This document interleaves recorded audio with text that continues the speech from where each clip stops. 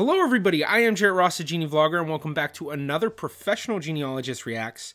On today's video, I'll be reacting to Top Gear and the Grand Tour's Jeremy Clarkson begins his search from Who Do You Think You Are? Now, I am really excited to start doing some Who Do You Think You Are videos. I actually didn't really realize that Who Do You Think You Are from Britain, the BBC version, has a whole YouTube channel. So I'm really hoping that I don't get any copyright strikes for this, even though it is fair use. I have had issues with some other shows, like Finding Your Roots. I did some reactions to just their promos, and all of those basically got copyright claimed, which is why you never saw any other Finding Your Roots reactions for those who were really hoping for those. It just takes too much time to have it copyright, or have a copyright strike and then, try to dispute it, and then the claim goes down. So it just, doesn't always work out. So I'm hoping that this will work out. It looks like on their YouTube channel, they basically have the episodes broken up into about 6 or 7 pieces. I don't know if it's the entire episode or just kind of big chunks, but I'm kind of hoping that I'll basically be able to react to a lot of these. And a lot of my reactions have mostly dealt with DNA. And I always talk about, well, it's the genealogy that really lets you figure out what your true ancestry is, because with your DNA, it's just telling you where your DNA is coming from, but that's only part of your ancestral background, because you only get 50% of your DNA from your mom and 50% of DNA from your dad, and there's a whole other 50% from both of them that you're missing. So when you do those genetic admixtures, it's not telling you everything, but doing genealogy does. So Who Do You Think You Are does real deep dives into the genealogy. They basically have a celebrity go and do genealogy research, or not necessarily research themselves, but they'll go to different places, meet with genealogists or historians who then help them in discovering their family history. So we're going to start with Jeremy Clarkson's, and this will be the part 1 of it. So I'm really excited. I will say this will be some of the first videos where I may have seen some of these in the past. Well, I guess there are videos I've already done like that, but I have watched a lot of BBC Who Do You Think You Are, starting all the way back in like 2009.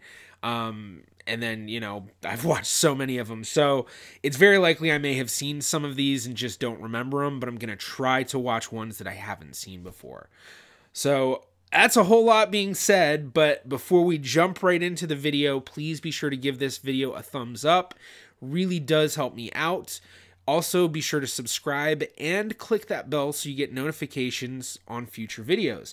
But now all of that has been said, let's go ahead and jump into the video. I think it's engineering history I like most of all, because I am so useless with my hands. Most of the books here and all over the house are all about old machines. Because if you found out that you were a descendant of Telford or Stevenson or Brunel or any of the great engineers, or anyone great, and that must be quite a thrill.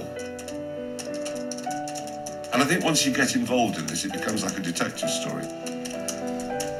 Genealogy is very much like a detective story, and it's crazy for me because it's literally become an actual detective story. I solve crime now with genealogy.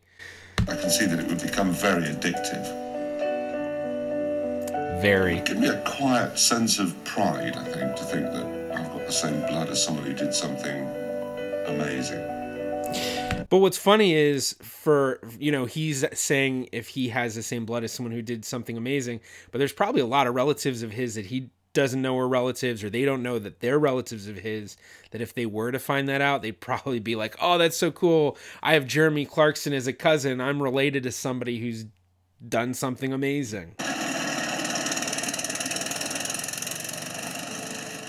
That's pretty cool. Of course, Jeremy Clarkson would have some dune buggies like that, or go-karts. For generations, his family came from Yorkshire, a hidden history that he knows little about. Behind these faded snapshots lies a remarkable story. Jeremy will have to go on a journey into his... That's a family tree. It's gotta be a family tree. Rolled up like that, it's gotta be a family tree. This is it. This is where I came from. That's a pretty good place to start. I'm sure that's just, either his mom's side or his dad's side. I doubt that it's both sides of his family, but it's possible. A family history expert has researched and drawn up Jeremy's family tree. I think a lot of people think when they look into their family trees that it's going to be William the Conqueror, Warwick the Kingmaker, John of Gaunt, and then, look, it's me, so look how I'm descended from royalty. Whereas this, I think, is more the reality of it. Although that is a reality that a lot of people have that royal history, even if you can't find it and prove it through, not DNA, but through the paper trail or DNA or both. If you have that possibility, or most people have that possibility of being related to royalty in some sort of way, it's just a matter of figuring it out. Especially if you look into the idea of pedigree collapse, which I'm not going to get into. That's probably like a whole nother video to look into. I'm sure there's videos from other people about pedigree collapse. I mean, on my dad's side, there's absolutely nothing. Oh, so he's the base of the tree. You take the Clarkson name back. Labourer. Show it. Master Taylor. Ooh. They're all from within a few miles of one another, this lot. You see, he married a girl from Tickhill, who then produced a load of children who lived in Tickhill. He produced my grandfather, who lived in Tickhill, who produced my dad, who lived in Tickhill. There's one of them here, went to Castleford. That must be 15 miles away. Not exactly Scott of the Antarctic, but it was a start. 200 years of interbreeding. I'm surprised I haven't got one eye. The family tree shows how Jeremy's ancestors' lives changed as Britain moved into the period that most fascinates him, the Industrial Revolution. Agricultural labourer, farmer. And then look, colliery carpenters, the mines were coming on stream. They weren't even clever enough to actually go down the pit. Now, my mum's side, that's kind of more interesting. Yep. Interesting. John Kilner, the glass bottle manufacturer. I think they did the Kilner jar, that... Yeah, that's with the snap lid, right? It's like you put the lid on, you snap it, and it's got the seal. Or is it? Yeah. And this is the proper one. Yeah. Because they're glass, but they've got sort of a seal on them. And then exactly. And you click it, snap it. Yeah, that's what I was thinking of. That's pretty cool. That's pretty cool. He was talking about being related to engineers. I mean, I imagine coming up with something like this, that's technically engineering. I mean, that's a patent, that's an invention. So his whole thing about engineers before kind of plays into that. That's kind of interesting. He was the Kilner who did those. I tell you where the story is good is A, look at the amount of people who were in it. B, it's a name that has survived. I mean, it's survived more than 150 years, and people still refer to it as Kilner jars. But also, what happened to it? Because it stopped with my great-grandmother. You see, in this generation, there are no glass bottle manufacturers, and all those just all of them, made glass bottles. But the question is, does this show the entire family tree in terms of the descendants? Because maybe it's just not showing the line of the family which kept up with the factory.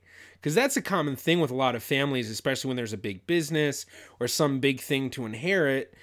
If there were a lot of kids, not all the kids are going to get something. Otherwise, what they get is basically nothing. So, I mean, you do find families that might have owned a business and it's been owned for generations. And, there's multiple cousins and different people who own it and are, part owners. But there's probably a lot of people who, they moved away. They didn't want to be part of that business. They wanted to do something else. And then their descendants wouldn't have been part of that business either. So he could just be part of that branch of the family. And there's a whole nother branch that still owns it, just not listed on the tree. I would head straight for this guy, Kilner, because he at least, it seems, did something other than harvest barley. All right, well, that's the end of the first video. So it's kind of a good setup. It's basically it's showing how to do genealogy research. You start with what you know, which for him, he's lucky because, well, it wasn't necessarily what he knew, but what had been drawn up for him by professional genealogists from what they'd said. So that's a great place to start, but that's how you start. You just start with what you know, and then you figure out, okay, well, where do I want to start going from here? And for him, he chose his ancestor, John Kilner. So I'm guessing that the subsequent episode, or the subsequent parts of the episode, will be going into that. Although usually with Who Do You Think You Are, they're usually going to do multiple sides or multiple lines of the family, not just one. Although there have been some where they will just focus on one because it's just too interesting. Hopefully you all enjoyed it. I'm really excited to see the rest of the series, mostly just to see, what research do they do? That'll be the interesting part. Where are they going to go? What specialists are they going to look into? And that's one thing I love about Who Do You Think You Are, especially because nowadays people with the internet just research on the internet and then don't even think to try to find anything outside of the internet. Whereas when you watch a show like Who Do You Think You Are and you see them going to different places or talking to different specialists, or even the records that the specialists will bring up, it's stuff that you will not find on Ancestry.com or, often won't find on any of the other websites, just because it's a specialty document that just hasn't been digitized by those websites. And you have to contact specific archives or go there. Not that you can really do that right now with all the COVID stuff going on, but it really does exemplify that thing. And plus, you get to see how cool it is to actually go to the places your ancestors were. And for a lot of them, they end up going to places that, not just like the cities, but like the buildings or places where they lived. So hopefully this one will go into all of that, but great setup so far. Thank you so much for checking out this video. If you enjoyed, please be sure to give it a thumbs up. It really does help me out. You can also click right about here if you'd like to subscribe. It's completely free to do so. You can also follow me on Facebook, Twitter, or Instagram at GeneaVlogger. I'm the GeneaVlogger. I will see you in my next video.